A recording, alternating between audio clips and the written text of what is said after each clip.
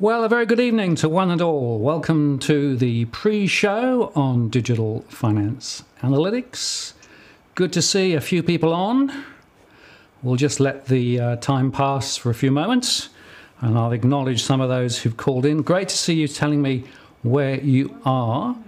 It is very, very interesting just seeing the range of people and where they're spread, so it's great. We've got people from Melbourne, Darius, Hannah as well.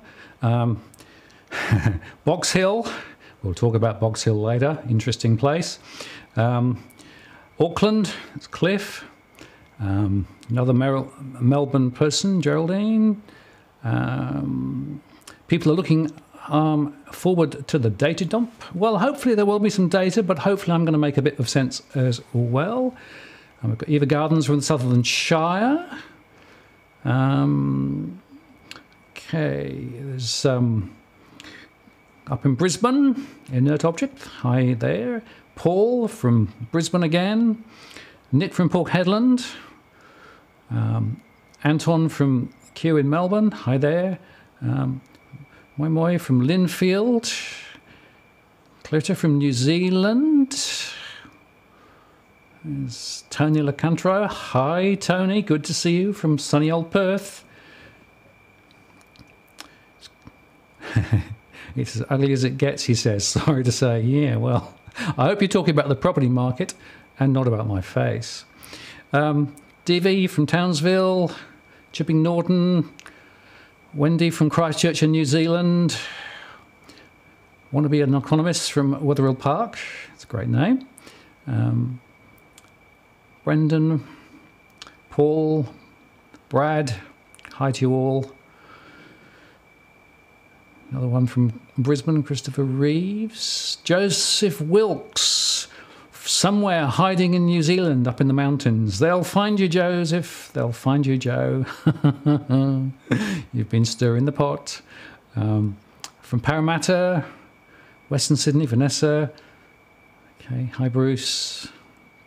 It's a good lot of people on. That's good to see. Okay, we're just going to run this for a moment or two longer, and then we'll go through to our normal process of running the intro and getting into the formal show. May I say it's great to have you all on board, and really appreciate your time and your attention. And we've got a lot to get through tonight, a lot of exciting things to talk about, some big questions to explore, and I guess a few open issues and questions as well. We've updated, of course, our scenarios as well.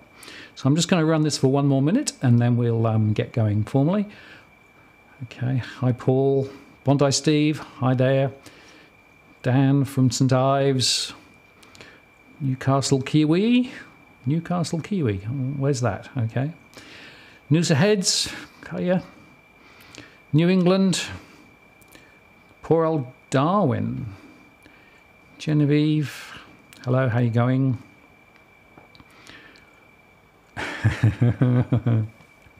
Another one from Melbourne. Hi, Tarek. New Plymouth in New Zealand. Hi there, Claretta. It's great place. I like New Plymouth. I went up to the top of that volcano of yours a few years ago. Matt from Perth, and a few others too. So that's great. We've got a good number on. So I think we're going to get started now. And as I always explain, this is where I hold my breath and hope that the system works.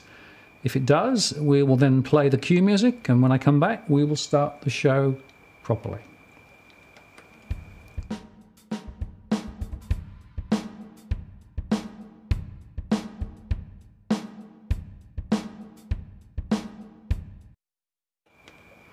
Well, good evening and welcome to the first show in February. In fact, the only show in February, I think, because we tend to do them once a month. But people have been asking for more, so you never know your luck.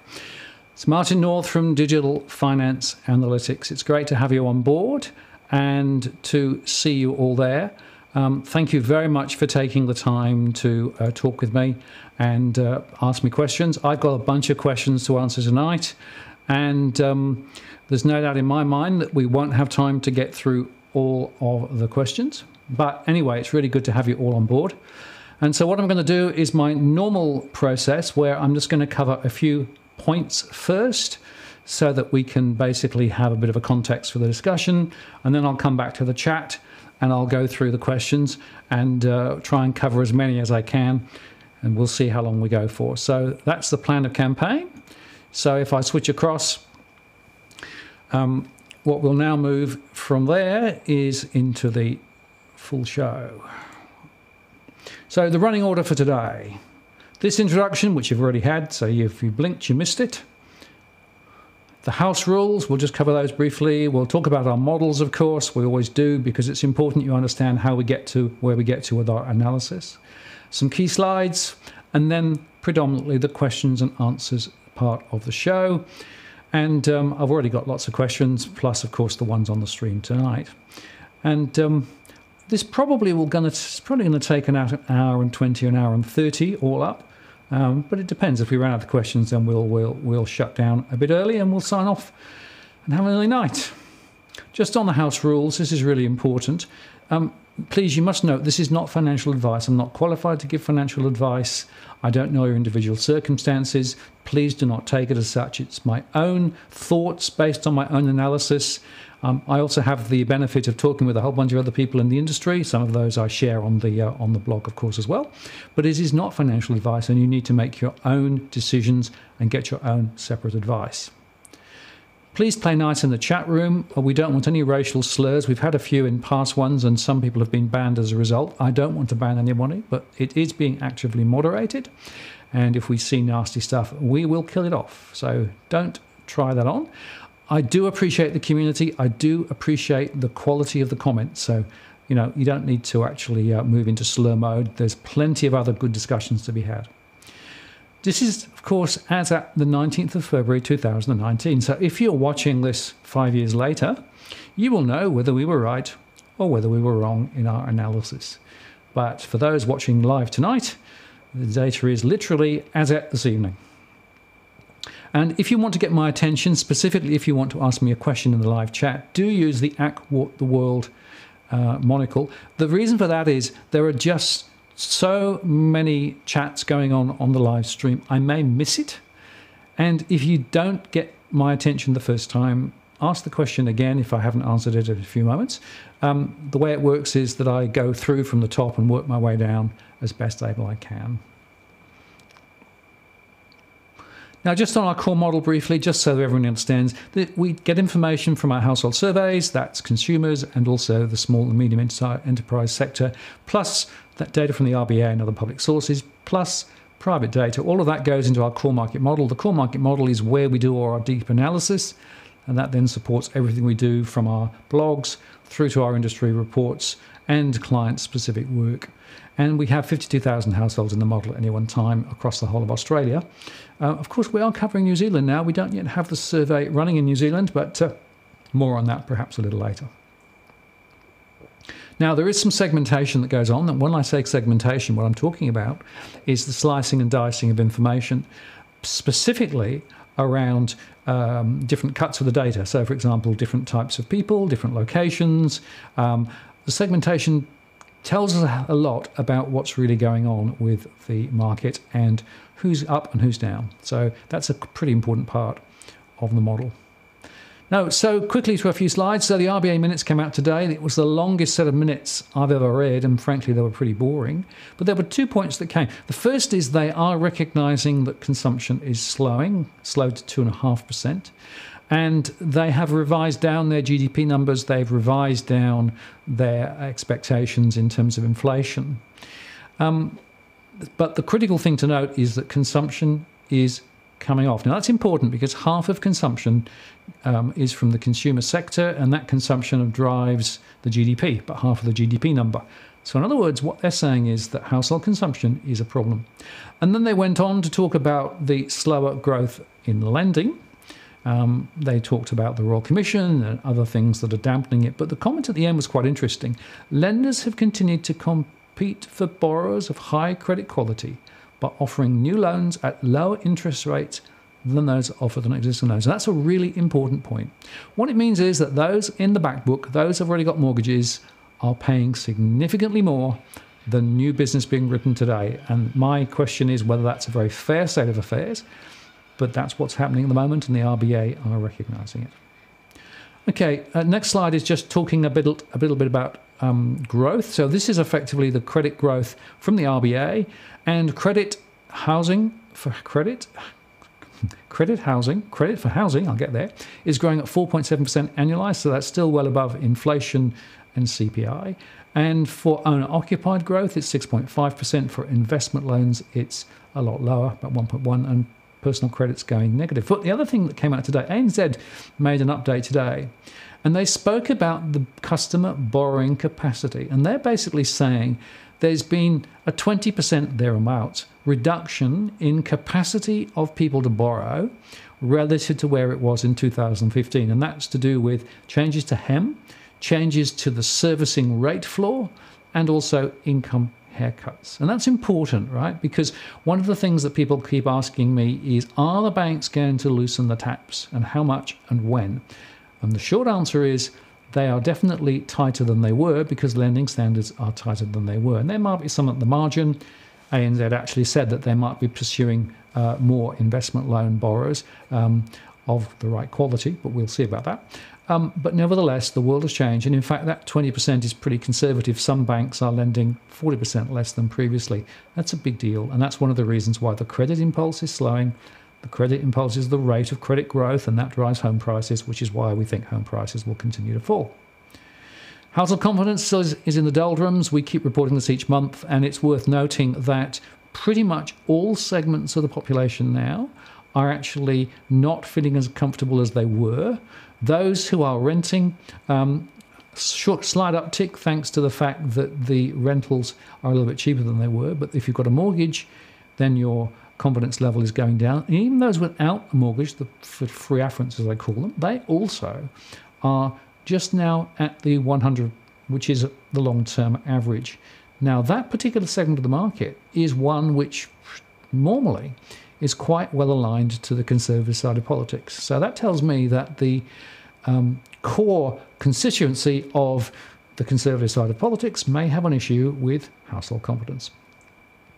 Mortgage stress is still rising. I reported this, 31.1% of households. That's more than 1 million households now in mortgage stress. That's on a cash flow basis. It's a big deal. It's getting worse, and we're seeing the outfall of that. House prices continue to fall lower. So this is a quite interesting piece of information. On the right-hand side of the screen there, you've got the CoreLogic Index, which shows the falls from peak in Sydney, down now 12.8%, Melbourne 9.3%, Perth 17.1%, and the majors 8.7%, and Darwin, of course, is even worse. But on the other side of the screen there, on the left-hand side, Liverpool, according to CoreLogic, has now seen median values drop 23.4% from a little while ago. That's a significant drop, and that's what I keep saying to people, that the averaging that talks about peak to trough, doesn't take into account individual circumstances and situations. And to give you another example on that, here are some of the more expensive suburbs and how they fall. And this is from an article in The Australian this week. And you'll see that Box Hill in New South Wales has a 41.3% drop in growth. Another New South Wales postcode, Annis Banks, second, and then Red Hill in Victoria and Barragup in Western Australia. And there we're talking about 41, 39, 33, 31%. Liberty Grove, New South Wales, 25%. And Gumdale up in Queensland, 24.5%. Now, these are big falls, and of course they're in the slightly more affluent end of the market, but it's getting, hopefully, the message across that there are some remarkably significant falls in home prices at the moment. And I don't think we've seen the end of the falls. Bank funding is still a problem, not quite as much as it was. The BBSW move from a year ago or thereabouts is up 21.5 basis points, but the banks have not been able to recover all of that yet, so they've all been reporting margin compression, other than Westpac, recently in the most recent rounds, and I'm expecting further out-of-cycle price rises for mortgages. Like I say, what they're doing is discounting very heavily on the front book, but actually discounting heavily on the back book. And just to make the point that the financials index, this is the average across the financial sector in Australia, is still down 8% from 12 months ago. There was a Hayne effect. We got quite a big bounce, of course, about 7% bounce when the final commission report came out. But nevertheless, the financial sector is still down compared with where it was. And that's telling us something about the prospective future flow of income and returns from the finance sector. And just a slide for our New Zealand viewers. We've got a very large number now of New Zealand viewers. It's great to see you all come on board. And thanks to Joe Wilkes for his help in building the footprint in New Zealand. This is actually from Harcourt's Market Watch, which came out on the 13th. And interestingly, there you can see that the average sale price has dropped from November down to January. Significant amount, from 638,000 to 556,000, and the number of sales written is also down. And so you can see there that the peaks were the light blue. There are some things going on, and in fact in Auckland, prices over the last year have now dropped on average, I think, about 10% according to Harcourt's. Now, just in terms of our scenarios, I always update the scenarios, and there's a lot to do and talk about this month because there's a lot has happened since we ran the scenarios last time. It comes out of the back of our core market model. And, of course, it's just a way of experimenting with and trying to get a handle on what's going on. It's not really a forecast, but it is a sensitivity to all the data we've got and some suggestions as to what may happen and how it may play out. None of these may be right. Things may change, but at least we've got a stake in the ground. And what I've tried to do by using scenarios is not get caught into a corner that says it's going to be only X. I'm trying to give you some relative weightings and relative feel of the different solutions that we might see. So, for example, we've got our 5 or 6 scenarios here. Business as usual, things going to get better, not yet doomsday, Armageddon, and doomsday. Now, I don't have time to go through what's driving all of those, but I will make a separate post in more detail where I explain again the scenarios and why we use these particular ones. But at least you get a bit of a flavour of the range of them. So let's start with business as usual. This is effectively the Reserve Bank's base case based on all the things they're saying. So my expectation over the next 24 to 36 months, we're going to see the unemployment rate, if they're right, sitting at around 5%. It might drop a little bit and then come back. We are going to see mortgage stress continuing to rise. We're going to see the cash rate roughly where it is. We're going to see bank losses rising a little and home prices down 10 to 15%. There will be some easing of credit rules. We've already started to see that at the margins. We'll probably see some more of that. But I only rate this at a 1% chance of that happening. So I'm not very confident that the Reserve Bank has really got their finger on the pulse. In my next scenario, I'm now called things that only get better. And here I believe that over this period, the Reserve Bank will cut rates to 1.25%. The employment rate will start to rise to about 5.6%. And you can see there that I've called out easing credit rules, but also fiscal stimulus. So I'm expecting either before or after the election or both, we're going to see consistently higher levels of fiscal stimulus as people try to stimulate the economy. That could be given all sorts of ways. It could be, a cash splash. It could be more incentive for first-time buyers or something different. And I give that a 15% weighting, down from 20% last time around. So I'm not very confident that that is where we are going to get to. And of course, in many places, house prices are already down. This is peak to trough falls we're talking about here, more than 20%. The next one, which is what I call not yet doomsday, is when I see the RBA rate now down to 0.75% over the next few months, 24 to 36 months. We see the unemployment rate rising significantly higher. We see the mortgage stress rate up. We see the bank losses up. And we see home prices dropping from peak to trough 20 to 30%, particularly in Sydney and Melbourne. Maybe a little less in some of the other locations, but certainly in the main markets, that's the sort of range we're looking at. Could be worse, in fact, but that's what we think. And in that scenario, my modelling still suggests that one bank is likely to require some bailout assistance to be able to actually survive. And the probability now has gone up from 47% to 56%. So this is very much my central scenario at the moment. This is what I think is most likely to happen. But beyond that, we could have Ireland 2.0, where effectively there is bail-in and bail-out and QE2 and all those things. We get interest rates down in towards zero. We see the unemployment rate rising quite a lot higher. We see mortgage stress rising consistently higher. The bank losses raise.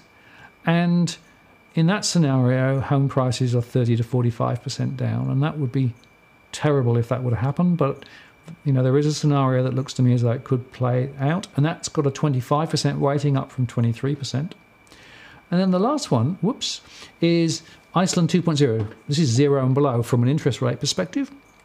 Unemployment rate very, very high. Mortgage stress very, very high. Bank losses very, very high. And up to 80% home price. Now, this is an absolute nightmare. The thing that I want to stress here is that I think we're going to see more QE at some point through the cycle here. And I think probably we could see QE in scenario 4 or scenario 5. In scenario 5, though, there will be QE and potential bank failures. And that's why that's the nightmare scenario. So that's the Iceland scenario, where effectively they went through the pain. They didn't allow the flows of bail-in effectively to deal with the banks. The banks were never bailed out effectively. And as a result of that, we have bank failures. Now, that's not my most central scenario. My central one is still not yet doomsday. But these other two scenarios are still there. Like I say, 56% now, not yet doomsday. So really, my central scenario is still 20 to 30% home price falls, peak to trough. Okay, so let's go back to the Q&As and we'll look at the chat and see what's going on. All right, I'm going up to have a look and see what the questions are. Okay. Okay, MMT. Somebody wants me to talk about MMT. I will talk about MMT, but I'll leave that for a little bit later, because there is no doubt in my mind that MMT is one of those things that's there in the background, unfortunately, or fortunately, depending on your point of view. Okay, interesting. Sound out of sync with a video. Now, that's never had that before. I wonder whether other people are getting the same, but tell me if you are. I'll try and do something about it. But it's synced up at this end. I can tell you that the sync is working pretty well. So I'm not quite sure why that is. Anyway, let me go back to the story here. Tell me if there is a delay in the audio now. Okay, going down the list. Adrian Orr actually said in an interview, banks' profits are privatised and losses are socialised. Yes, Wendy, I did see that. I thought that was a very interesting comment from the New Zealand Reserve Bank governor. And he actually went on to say that the profitability of the banks in Australia in particular are significantly higher than perhaps they should be, which is a pretty interesting comment. And of course, Orr has a plan to lift the amount of capital for New Zealand banks significantly above where the Australian banks under APRA are likely to be. And both of them, both New Zealand and Australia, from a regulatory perspective, are looking at capital as being the predominant lever to essentially deal with bank stresses and strains. Now the question is that necessary and sufficient? And my own view is more capital is good, even more capital is better, but it probably will not be sufficient to solve the problem. But I do think Orr's comment was very interesting. And specifically, the concern that he has that in a downturn, the big banks basically are too big to fail and they get bailed out.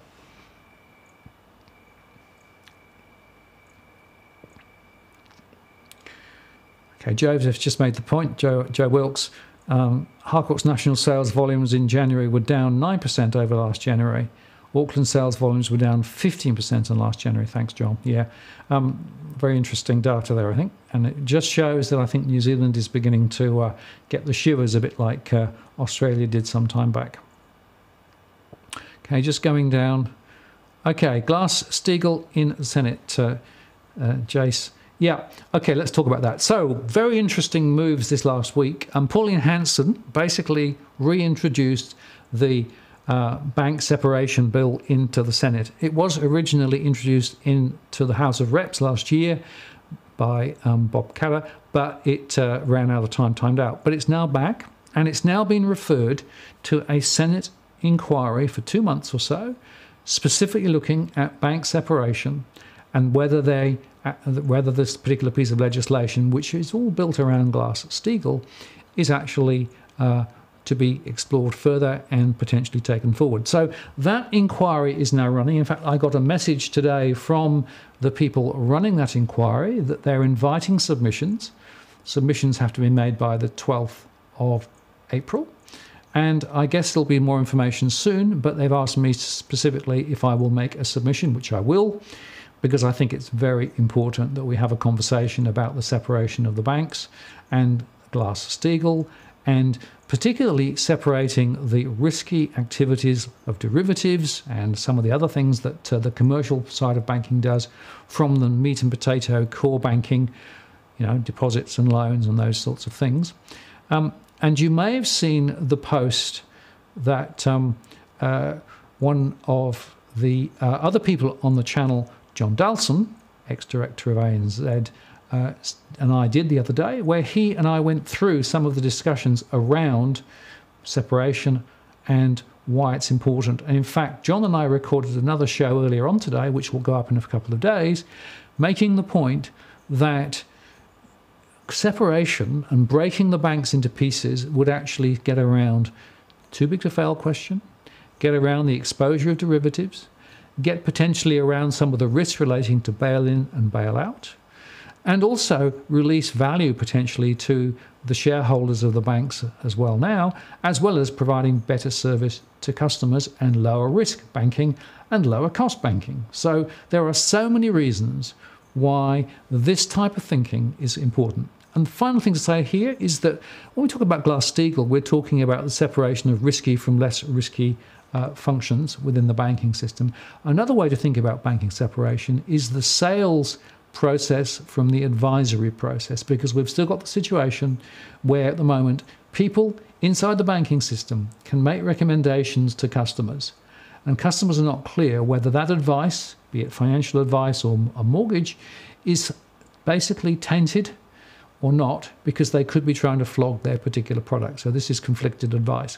So one of the other ways to think about separation is to separate specifically the advice functions from organisations from the sales and marketing functions of organisations. So that's another angle there. So I hope that's helped a bit on Glass-Steagall. I think it's quite important.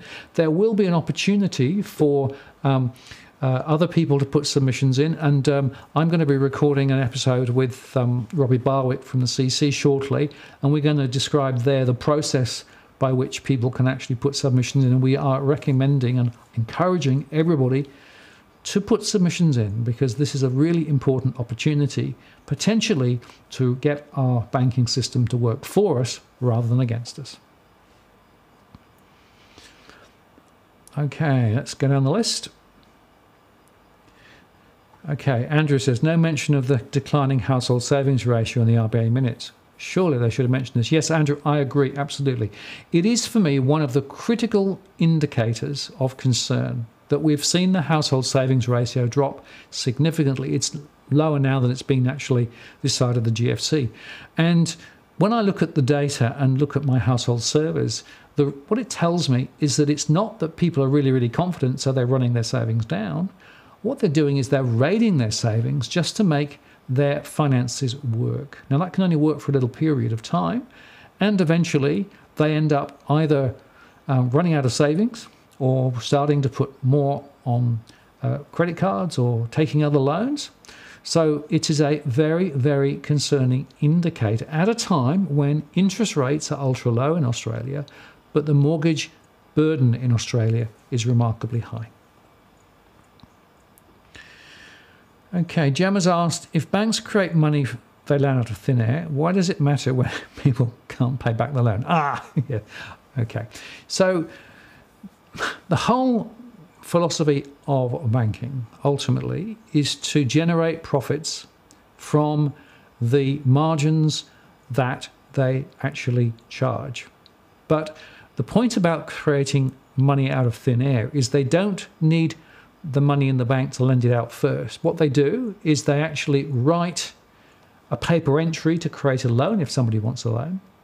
And then subsequently they'll go and fund it, and they'll basically piggyback off the margin that they've developed. Now, of course, margins in Australia are actually still very high on an international basis.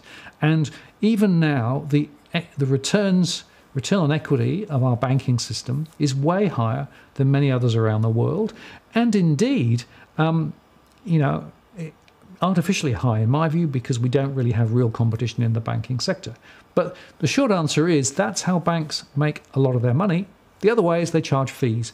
And many banks have found it tougher recently to charge fees for various sorts of services.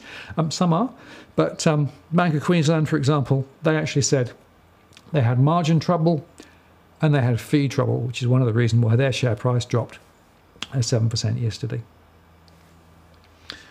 Okay, let's go down the list. Can we talk about money creation versus sound money? Could this bubble have occurred in a sound money system? That says Harold. The short answer is no. The thing that's created the problem here is the bank's ability to continue to inflate their balance sheets by writing ever more loans.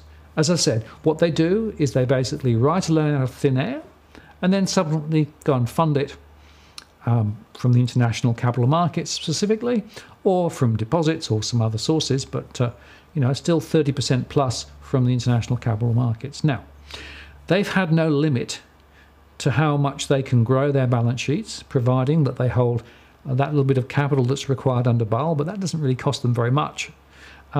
And what that means is that they've been able to drive huge growth into their balance sheets. That actually has inflated home prices. As home prices inflate, they're able to actually make even bigger mortgages because the loan-to-value ratio moves in the right direction. Those bigger mortgages effectively then mean that they can actually write more loans. More loans inflates their balance sheet, and it goes on ad infinitum. That's the credit loop. Now, if the amount of money in the system, the amount of credit in the system, was actually anchored to something solid like gold or something else, then that process would not be allowed to happen because effectively it would be anchored. In fact, some people around the world are arguing the only way to solve the banking crisis is to stop the banks effectively creating that leverage loop. So in other words, they could lend up to the amount of deposits they hold, but no more, and essentially they will be crimped by their ability to do that. So none of this magic out of thin air. So it would have changed the system. And here's the point that people perhaps don't sometimes get. By inflating mortgages and lifting the amount of repayments that people have to make, even with interest rates very low, it takes all of the air out of the broader economy. It means that households have less to spend on other things, and it therefore has a negative impact on the broader economic outcome and a significantly adverse impact on the welfare of most households. So these massive home prices are not free money. These massive home prices are not creating real value for people. They're just inflating it artificially. And so whilst it's painful, it is also true that long term we need to get back to a level of ratio between income and home prices and income and mortgages that actually is more sustainable. So typically, we found that in Sydney and Melbourne, up to quite recently, people were getting loans up to 10 times their income. Just remarkable. In the good old days of lending, when I was in the bank, it was 3 times or 3.5 times. Now, we need to get back to that. And in fact, some of the lenders have now said, well, anything more than 5 times, we're probably not going to look at. So they've already pulled some of it back. But this is a really big deal.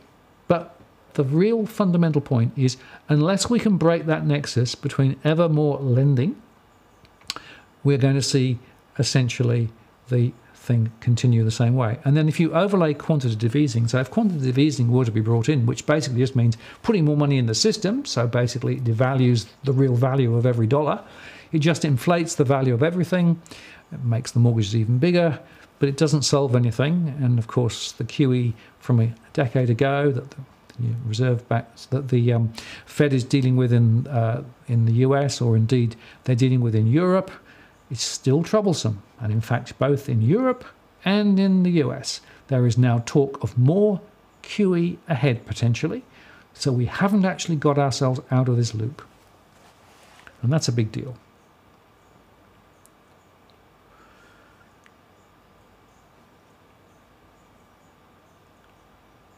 Okay. Now, Genevieve's talking about Steve Keen and his Jubilee. Let me just talk about that. Yeah, so we get to the point eventually where effectively the debt becomes unmanageable. And I think we're close to that now. 31% of households in mortgage stress. From a cash flow perspective, they're pretty much unable to deal with those repayments. So the question is, what do you do about that? Do you just let it go on ad infinitum? There's a point at which we're debted out and therefore it can't go on growing. We're starting now to tighten lending standards.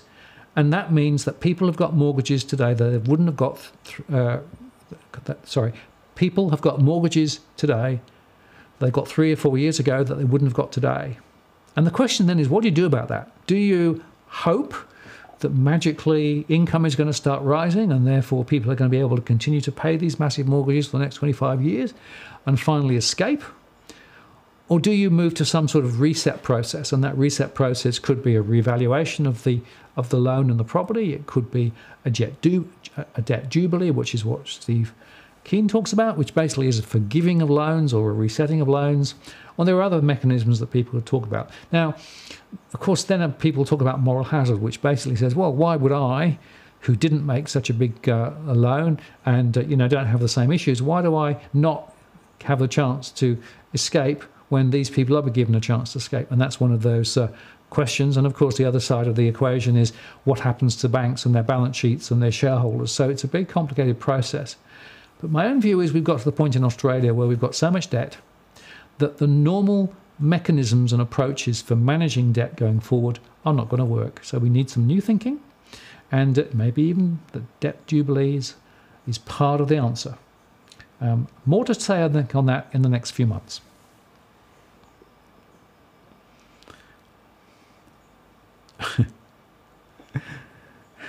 Yes, John Adams. Hello, John.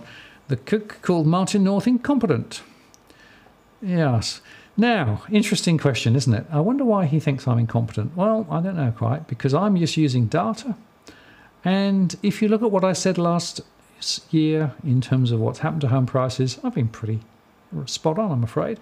He hasn't, but he then keeps resetting his position. So I'm not really sure who's competent and who's incompetent. I'll just leave it there and carry on. Okay, what else have I got?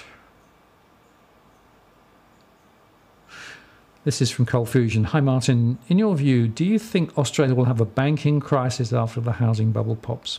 Well, generally what happens, if you look at, and I've studied a whole bunch of housing crises and financial crises, it's the housing sector that goes first, and around 18 months later, it then spreads into the broader economy, and that then hits the banks, and we end up with a banking crisis and a liquidity crisis. That's what happened in the GFC. And that's what happened in pretty much every crisis that I've looked at over the last 200 years or so. So unfortunately, there's a very high probability that the housing crisis, and particularly the fall in values, will flow through into a banking crisis. And bear in mind this, house prices, as I showed you earlier on, have dropped significantly. In some places they're 41% down. The banks have not been rewriting the values in their books. They're still actually using the values that they were wrote on the day one when the loan was actually taken out. If they did mark those loans to market now and that value of property to market now, in many cases people will be in negative equity, and therefore the risk profile of those loans will be a lot higher, and as a result of the bank would need to hold much more capital. First point. Second point is liquidity. So because the banks are needing to fund internationally all the time, there's a question of confidence. And frankly, one of the reasons why the BBSW rate is higher than it was is because there's less confidence, internationally speaking, compared with where it was. Because people internationally are a little bit concerned about the way the banks have been and they're behaved and what was revealed in the Royal Commission, all of those things. And so there is certainly a risk that liquidity freezes. And if liquidity freezes, we get a banking crisis. The third thing to understand is that if there is an international crisis and that impacts the derivative sector, which is a massive 760 trillion or something, I think was the number I saw last, massive size of an issue, our banks in Australia are actually in the derivatives markets. and they could be exposed to extremely large losses. Now, those losses would then flow over into the rest of their banking because they're consolidated entities. So effectively, the risk-taking derivatives stuff is not disconnected from the other core banking stuff. So, in other words, it is feasible that deposits could be bailed in to answer the call from derivatives. And that, to my mind, is problematic. One of the reasons why I believe that we should be thinking about banking separation. So I'm afraid that a banking crisis is certainly quite conceivable down the track. And DV said, shouldn't the banks be marking to market soon? They should, but they won't. So basically, one of the reasons why a lot of the bank's economists are still calling a very narrow, small fall in home prices, despite all the evidence, is because if they actually started calling larger falls, then effectively they would get to the point where they would need to re-rate. And if they did, what that means is that the losses could be quite significant. Now, if you look carefully, the people who've actually been calling the falls the greatest, like, for example, Shane Oliver's AMP, a 25% fall, peak to trough, or UBS, don't have retail banking to the same extent. So I think they're more free to call it as is. And there are other people who even now are saying 30 to 35%. I'm not the only one. So more people are saying more falls, but I do think there is a mark-to-market question. And so far, as I understand it, none of the banks have actually taken that step. Okay, he says 30 to 40% doesn't seem that wild. Now, no, it doesn't, unfortunately. Remember when I first basically propagated that, that thought last August? I guess 60 Minutes was one of the first times it went public. There was a huge amount of howls, and everybody said it's impossible, it's never going to be like that. But actually, it proved to be quite like that. I just did another 60 Minutes thing a couple of weeks ago because we covered the Opal Tower thing as well. And I've had nobody actually come to me and say, it's not likely now. So there's a much greater acceptance of these sorts of falls, which I think is quite a significant change. Okay. So Moet says, should we buy financial shares after the big crash? Well, I'm not going to give you financial advice, but what I can say is that if you were to have bought shares in, for example, some of the banks in the UK after the GFC, when they'd actually hit their all-time lows, you would have made a reasonable return since. The Royal Bank of Scotland is still 68%, I think, owned by the state in the UK because they had to be bailed out by the UK government. But their share prices are doing a little better. And in fact, they reported recently a doubling of profit compared with the previous year. So there's a little bit of light there. But the thing about shares, of course, is they can go up and they can go down. So you never know. And I think the final point to make on this is there's a question as to whether the banking systems, banking structures that we've got are really sustainable. So there's been for a generation, effectively, a privatization of the financial system, a financialization of, if you like, the economy and indeed households. So in other words, more and more of what we're doing is linked to finance and linked to debts and those sorts of things. My own view is that's not going to work forever. We need an alternative future path. And I think that includes right-sizing the banks. One of the reasons why I think Glass-Steagall is important. Reducing their reliance on international funding and restricting their ability to lend so that effectively we can get back to a more sustainable banking sector. Here's the thing. We need an economy in Australia that is not just based on the banking sector. And remember that a large proportion of dividends are from the finance sector, nearly half, I think, last time I looked. That's a really crazy number. And so my argument is we need to find alternative growth engines compared with the financialization of things. And that's probably true in other countries too. But then, of course, you've got very large international banks who are exerting their authorities and taking positions and basically working outside some of the existing relationships, and frankly are so powerful. And bear in mind, of course, too, that quite a few of these bankers end up going into the regulatory environments inside each of the countries, inside the central banks, inside the the likes of APRA around the world.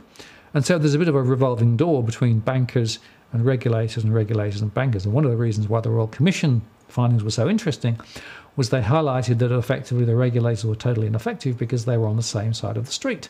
They weren't actually looking after the interests of consumers. So I'm looking for a new banking model, a different banking model, not just a replication of the current ones. And probably bank shares will then go through a bit of a spin dryer, if that would be the case. One reason why it may not happen anytime soon, but maybe it'll happen at some point.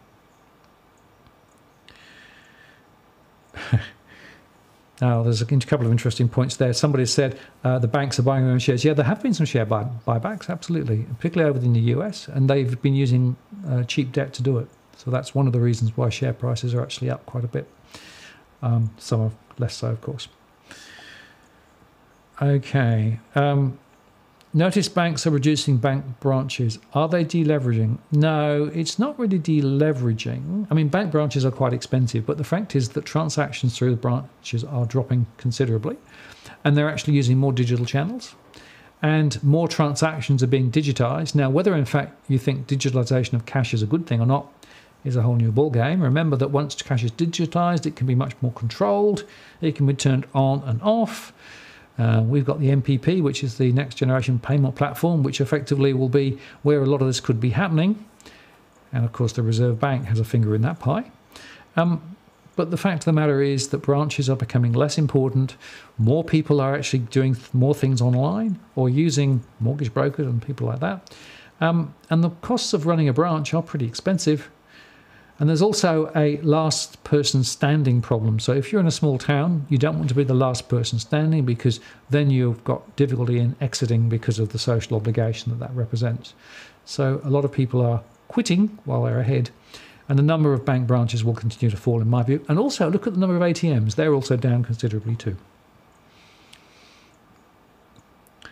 Okay, Victor said, according to realestate.com, Toorak is down over 35%. Yes, and if you look there carefully, you'll notice that quite a lot of the apartments, particularly some of the new flash ones, have dropped significantly. And that takes me to a broader point about apartment pricing. So some of the new apartments over the last couple of years, particularly those with perhaps some questionable construction techniques, are down 15 to 18% in some cases now, according to the valuers that I've been talking with, even before you start. Let alone the fact that there may be lots of people now trying to sell off the plan before they actually have to complete because they can't get the cash anymore. So it's a big deal. Okay, question here. What's the current mortgage rate default rate in Australia? What rate would cause an economic collapse? Yeah, so 90-day default rates are well under 1% at the moment, although it's rising just a little. It's been rising consistently over the last few months, but it's still very low on an absolute basis. But if you look, there has been, firstly, a nearly doubling of that over in Western Australia. So it can be up nearly to 2% over in Western Australia. And they've had longer term issues. House prices have gone sideways for 5, 6, 7 years. Cost of living not being covered by any wages increase. Rentals are down 20% plus. So Western Australia, to my mind, is a harbinger of what we could see more broadly. So as a result of that, the default rates are a lot higher there. But more recently, we're starting to see default rates rise in Western Sydney and also in some areas of Melbourne. And that's where we've seen very significant growth in mortgage stress. Now, mortgage stress takes about 18 months to 24 months to work through into defaults. So my expectation is we will continue to see mortgage defaults rise, especially if interest rates to end borrowers do up a little, as I hinted they might going forward. And we've got the fundamental issue that incomes are not growing, costs of living are growing, people are debted up, and they will struggle for a period of time, but eventually will get to the point where they have to do something. And the other thing to say is there's a hardship thing going on in Australia as well. The banks are required to help, and in many cases the banks will start to encourage people to sell, to release the equity that they've got, to be able to escape before effectively they lose it all. So I'm seeing quite a few sales being brought forward by the banks now when they actually are trying to help. So they might forgive interest for a little while, but often it comes to a sell. Now, of course, there's no real record of people in that situation who end up in a conversation with the bank, ultimately selling, getting out with their shirt. But I think it's quite a significant factor.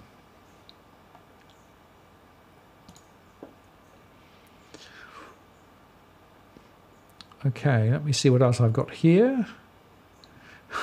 John Adams says the RBA has no idea. Well, looking at the minutes today, John, I have to say, I read through them and thought, your data and our data, it's not the same. I'm seeing it quite differently. As we did a post the other day, didn't we, on that very thing.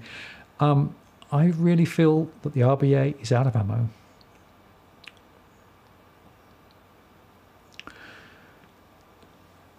Okay, let's go down the list.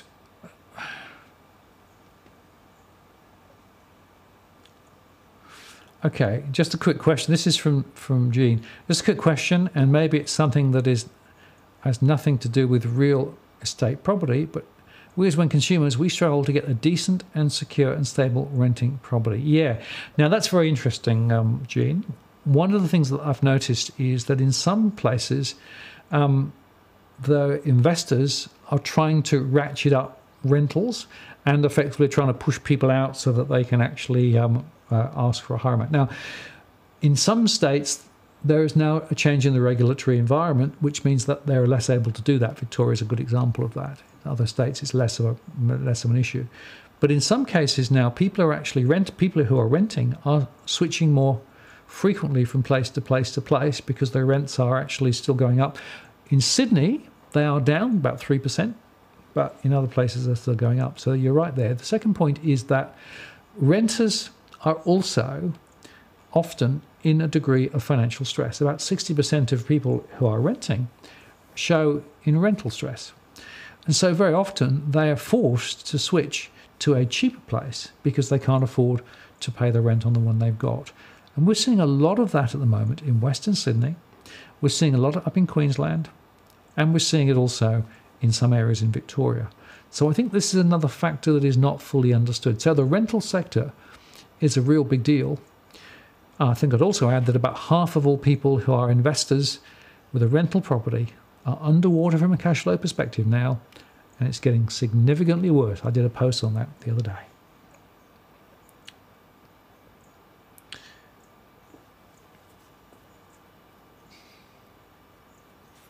Okay, Shannon's asked, can you tell me what would happen when a bank deposits another capital is less than its fractional limits? Well, yes. So basically banks are required to hold a certain set of ratios, right? And basically they are required to maintain those ratios. Now, if they're getting close, the first thing that they can do is to convert some of the bonds that are convertible bonds into shares to be able to actually uplift the capital, right? So that's why a lot of banks have been writing these convertible bonds with offering very high coupons to essentially attract potential investors. But the thing to understand is they are potentially convertible. The second thing to say is that if in fact things get pretty bad, there is of course the bail-in legislation. Now that came in a year ago, and of course it predominantly, firstly, focuses on these convertible bonds, which we've spoken about. But there is a debate in Australia as to whether it also includes deposits. And in some countries, like in New Zealand, it's absolutely clear deposits can be bailed in and converted to equity to save a bank, stop it falling over. And so deposits in some circumstances could be grabbed. And by the way, a deposit in this world is defined as an unsecured loan that you are making to the bank. So that's the reason. So that unsecured loan is effectively converted to equity. And what happens to it, whether the bank succeeds? If the bank succeeds in surviving, you might get some of your deposit back later. You might not. Or you might be a shareholder in lieu of deposits. So it is a big deal. The Basel rules basically says banks need to hold these ratios. If they are unable to hold those ratios, regulators then have powers to intervene, stop them lending, impose penalties on them, potentially get them to raise more capital, or ultimately manage a bank through what's called a living will, which basically is slicing it and dicing it and breaking it up and passing it on for somebody else. And of course, quite a few banks post the GFC were picked up by other banks and effectively disappeared. So that's the other thing that's part of the structure. But my point from earlier on was this: just using capital to try and control the risks in the banking sector is very, very myopic and probably will not be successful in dealing with all the risks that we see. Okay, going down the list. Andrew says, unemployment is the elephant in the room. Yeah, I tend to agree with you on that. Unemployment is very low at the moment, officially, 5%, right? But if you look at the real numbers, and remember that that's basically on an hour of employment a month, I think. What it means is a lot of people are in limited employment because underemployment, that's in other words, the difference between the capacity to work and work they've got, is very high. It's about 9%. And so we've got a lot of people who are in work but not really in work. And we've got a lot of people who are working multiple part-time jobs, for example, being an Uber driver or something as well, to try and make ends meet and not making ends meet. And what's interesting about my mortgage stress data is a lot of people are registering that their income is just purely insufficient despite the fact they have multiple jobs, and their real status of employment is nowhere near what the normal statistics actually reveal. Now, that's a big deal. We are following the rules that have been laid down around the world in terms of how to define employment, but it's rather convenient because it understates the problem. Just as CPI understates CPI, cost of living, real cost of living for most people is significantly higher than the CPI number, and yet the Reserve Bank makes decisions based on CPI, not real cost of living. Another nuts thing. So I'm afraid that some of these statistical sets are really quite deceiving and don't give us the true picture.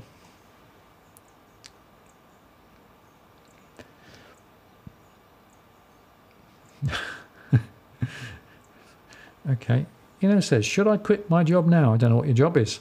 No, probably not. Jobs are good. More jobs, probably better. I don't really think I can answer that. Okay. Now, how are we doing? We're nearly at 9 o'clock. I think I've pretty much caught up with the questions. So what I'm going to do is I'm going to go across to the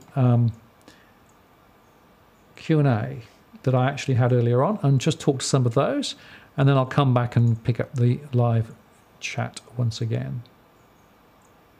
Okay, now this was quite interesting. Maria asked, we're reading and watching all the content. Most of your content in Australia is based on either Melbourne and Sydney. Can you give us an idea of the situation in Canberra? There's a bit of a debate about it. Is the state unique? Is it linked to the different demographics, or is it at risk because of the government employees? And yeah, Canberra has been, quite recently, pretty buoyant, although I have noticed that unit prices are beginning to slide in a number of postcodes in Canberra. You've got a very considerable amount of new development going on at the moment in Canberra. And my own view is that there is definitely now the first signs of the market beginning to turn. So it's definitely got more life, not least because income in the public sector is a little higher. The growth of income is a little higher, and that's helped a little bit. And of course, the cost of property in Canberra are not as high as perhaps in some other places, although it's gone up quite a lot. So I think you're in a state of transition. What I'm going to do is I will make a separate post and go through Canberra in more detail, because I think there's a big story to tell here.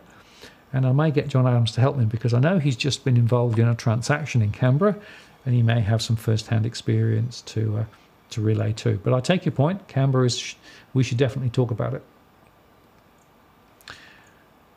Okay. This is from Tom. I'm a New Zealander and he values the work. And Joe, thank you very much. Interesting to note the fall back in property prices following the ban on foreign buyers and tighter AML requirements. Any chance you consider doing a similar prediction matrix for the New Zealand markets as you've done for Australia? Very interesting question there, Tom. I use the household survey data in Australia to drive a lot of the analysis that I do in my scenarios. Now, I don't have that same data in New Zealand, and I don't think at the moment there's any way of sourcing household level information of similar type in New Zealand. So I've either got to build a different scenario model, which takes the available data rather than the household data, and I could do that, or I've got to find a way of getting survey data embedded in New Zealand. So it's not something I can promise to do in the short term, but it's something that I will keep in the back of my mind because, as I said earlier on, we've got a very good audience now from New Zealand. Very pleased to see that. And my view is that there is definitely an opportunity to go further into the New Zealand end of things. Joe is going to help me on this as well. He's going to visit some more places and provide some more data, and we're going to try and relay more of the information in New Zealand. And if I can find a way of getting household data, then we'll build some scenarios for you. Okay, next one. Hugh, if you encounter a big problem in the near future while China is leading the charge back to QE with the rest of the world, who's going to be in the front runner to get Australia for pennies on the dollar? Yeah, so this is a very interesting question because it touches on one of those international risks. So a lot of my modelling is based on looking at what's happening locally. So the 20 to 30% fall is basically a set of local risks. But you've got to overlay slowing growth in China. We know that, for example, in China, they've throttled back the capital that banks have to hold. And China's now actually put further restrictions on the international export of cash so that people find it harder to bring money out to buy internationally because they're trying to protect their local. I mean, they've got a huge number of properties built in China that have nobody living in them. I did a post on that the other day. And there are other signs of risks in China and slowing momentum in China. So China, to me, is a significant risk. And frankly, if the trade talks do not go well with the US, we could see a lot more of that. Then, of course, you've got to think also of Europe, and there are some risks there as well. Growth is being forecast much lower in Europe. We've got Brexit to worry about. That could definitely be a trigger point. And then, of course, you've got the US and some of the issues there. Now, of course, the Fed has basically stepped away from lifting rates any further. They're talking about doing QE down the track. So there's a big change in the wind, and that's one of the reasons why funding costs in the US are a little down. But those risks are somewhat there too. And the other thing I'd say just on risks, if in fact China and the US do reach a trade agreement of some sort, it could well be that we see the stock market really race up. And that could be quite a significant peak, but I suspect that's the peak before the fall because that could well be the trigger for the next big downward cycle, which I still believe is there. But as I said later, I've said before and will say again, later in the year probably, or early next year. 2019 is the critical year when all this plays out. But I do expect stock markets around the world, and particularly in the US, to run higher if in fact the trade talks are successful. Okay, one other question will go here. Whoops. Okay. Adam said, even with your estimates of a 30% price fall, this would leave Sydney's housing still severely unaffordable.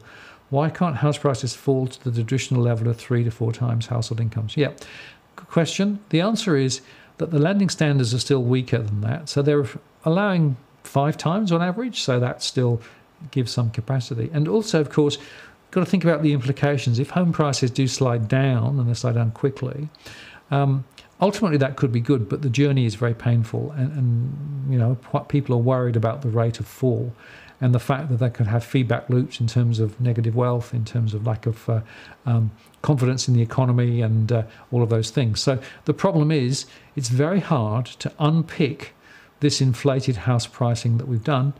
And that's why so often it ends up with the banks just preferring to QE again and just keeping the bubble even bigger and kicking the can down the road, because tackling the fundamental issues would be very, very painful and would considerably reduce our banking sector, considerably reduce the assets of many people. Psychologically, a lot of people will feel a lot poorer. The government will get blamed for it. A bunch of reasons why it's tough to see. Okay, let me go back to the... let's see what we've got here. Okay.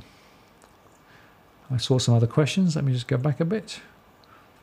What's holding prices up in places like Newcastle and Wollongong, says the stranger? Yeah, good question. Well, firstly, they didn't go up as high. So I did some work on Newcastle quite recently. And in fact, over the last 12 months, there's been a slight fall in house prices in Newcastle, but units have actually gone up a little.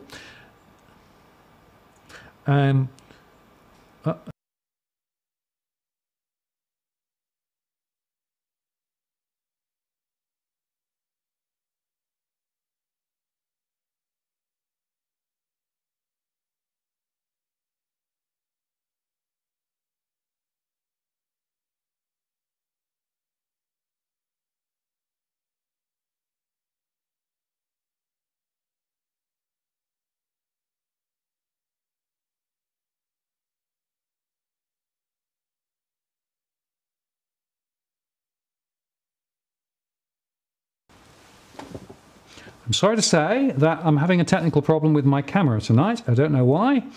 I will probably lose signal in a few moments. So I've got no quick way of establishing an alternative audio channel, but I will try and sort something out. So if I disappear again, just bear with me and I will try and find a way. The audio might be a bit scratchy, but let me see whether I can find a way to continue in audio only if I lose the picture again. I'm not quite sure why the camera, which I've been running for a long, long time, wobbled, so I apologise for that slight technical problem. I think what I'm going to do is I will just go to the end of the show while I can still, and see whether I can continue for a little longer. If I can't, then I apologise and we'll have to just close a little bit early. I'm going to move that. Okay, so just a few things to say before I close. Firstly, please, you can support our work via Patreon. Very grateful for those who are. It's really important. It helps us going to do things we can do.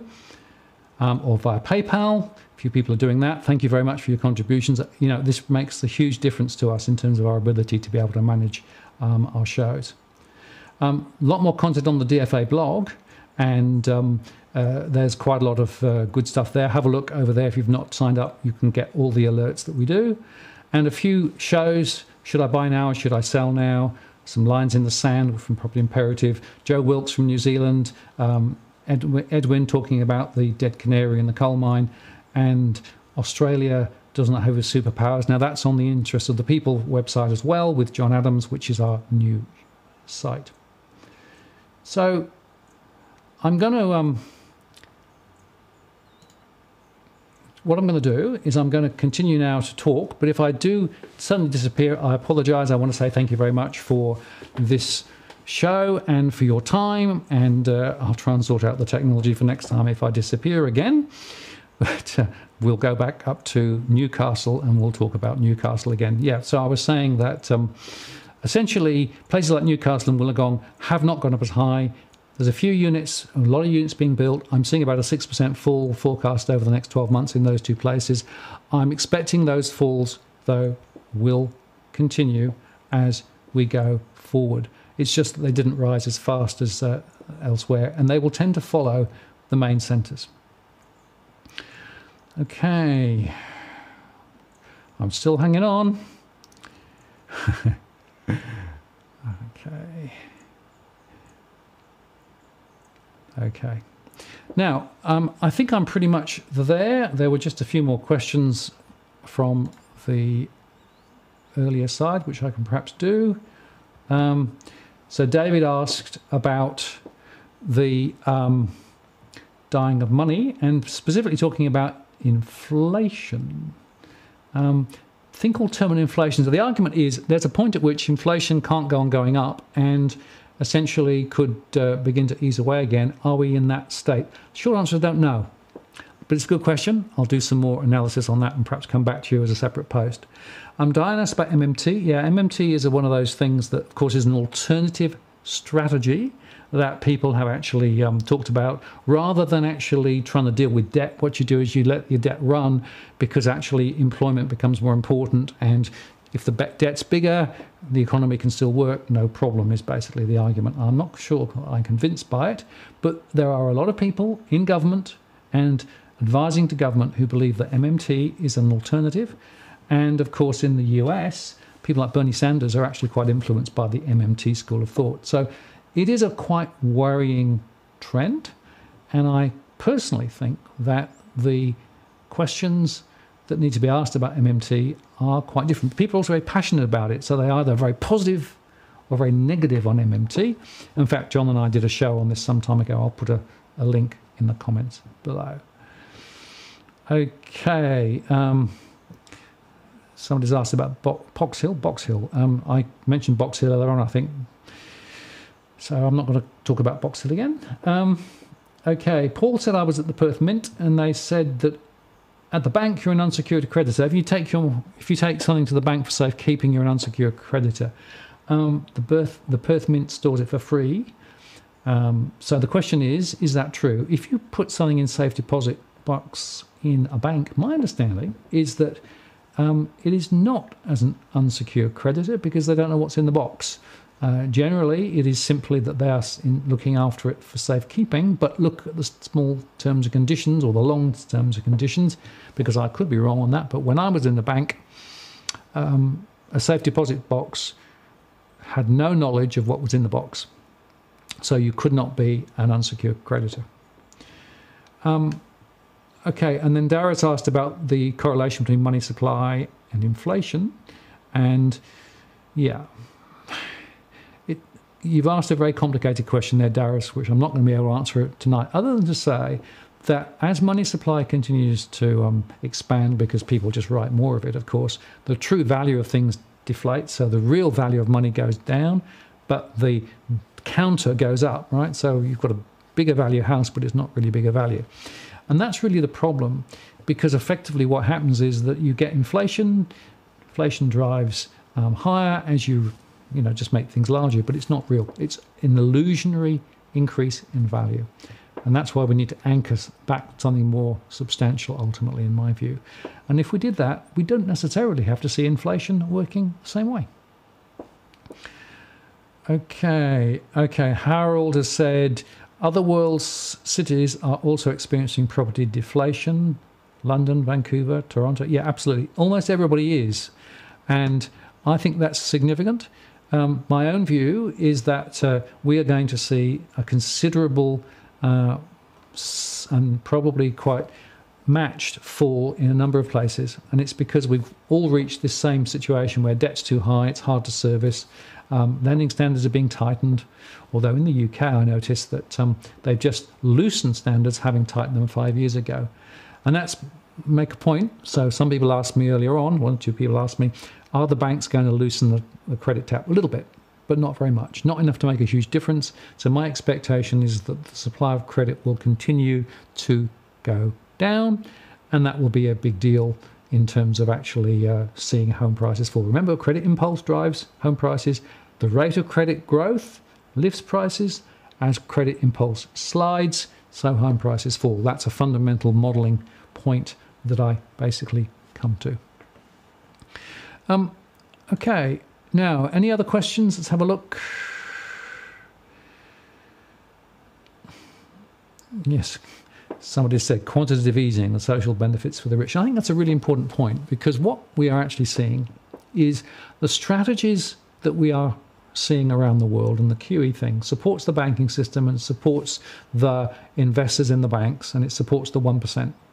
But actually, the bulk of the population are precisely those who are being hit by all of these, that real incomes aren't growing, that the costs of finding somewhere to live continues to rise. And unfortunately, it's the majority who end up carrying the can for the minority. And unfortunately, the central bankers and even the government are over-fixated on the 1%. And that, for me, is the underlying issue here, right? That's why I talk about a different banking structure. We need a different way of thinking about banking. It's going to be a big deal, but it's not going to come easy. It's not going to become quick, which is why we need to focus on things like separation of the banking functions and those sorts of things as a way of beginning to move towards that alternative model. I think the current way that we've thought about banking for a generation, which is privatize the banks, let them charge like a wounding bull, never mind customers, that all came out in the Royal Commission, has shown to be out of steam. We need a customer-centric approach to banking. We need one that actually is focusing on the real economy, not just the financialization of the banking system and growing the banking system ever bigger to be able to create more returns for the investors in the banks. We need real economy being supported, and that's not happening at the moment. Okay, Mark says, are we at the start of a synchronized global housing downturn? Yeah, probably, because global growth is going down. We're seeing significant falls in some places in the States now, in the UK, and other places too. So it certainly could be.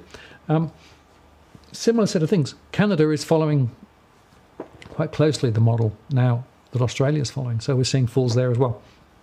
And remember this, falls in house prices tend to gather steam and gather momentum. And the more that they fall, the harder it is to stop them falling.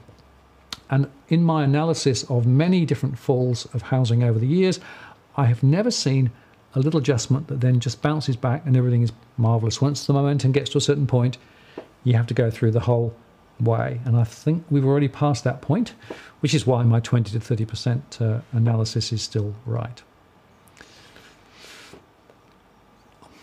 Okay.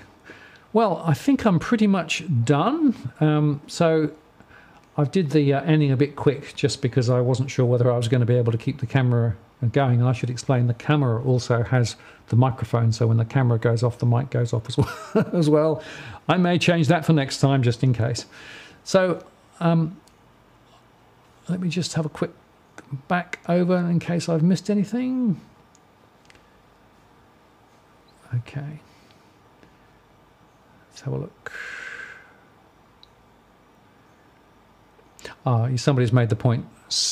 Mirroring Japan. Yeah, we could be actually. Long, slow slide, 10 years plus, very low levels of growth, very low levels of asset appreciation, very low levels of interest rates.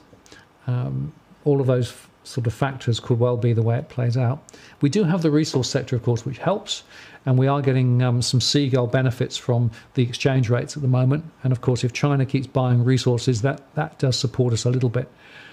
But nevertheless, my view is it's quite worrying because this is not a short, sharp correction. This is a consistent slide. And as I said, the Reserve Bank really is not fully reflecting, I think, the risks that I see in the economy. And I think there are significantly more risks ahead.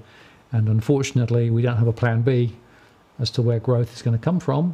Neither do we have a sustainable path to a more sort of stable economy, because in fact, maybe growth is actually unsustainable now, simply because there is a point beyond which it's impossible to maintain growth. And I think we've probably come quite close to that. Okay. Okay, so there's just...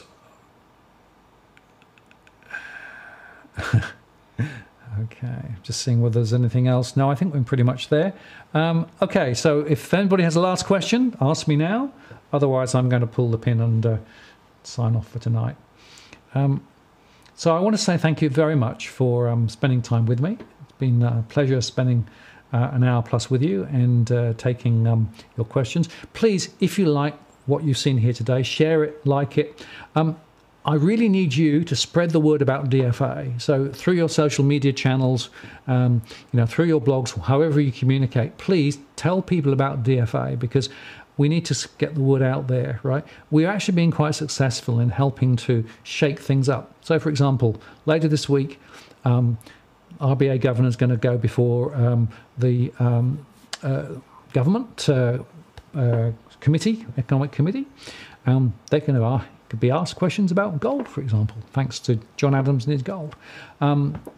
The input that we're going to make to the structural separation debate, I think is also important too. So we have an important role to play here to try and help get banking and the finance system working more effectively, but also to help individuals understand what's going on and to make better decisions. We can't make decisions for you, but we can provide you with information to be able to make better decisions. And that's what DFA is about. It's about information, it's about sharing, it's about perspective. But ultimately, it's not going to be telling you about what to do, because effectively that's something that you're going to have to figure out for yourself. But at least we can provide an objective, independent view of the data that's out there. And as the data changes, we'll share that. If things get better, if in fact we get positive news, we'll share that too, because we're not just all on the downside, gloom side, right? So, okay, and I've gone again.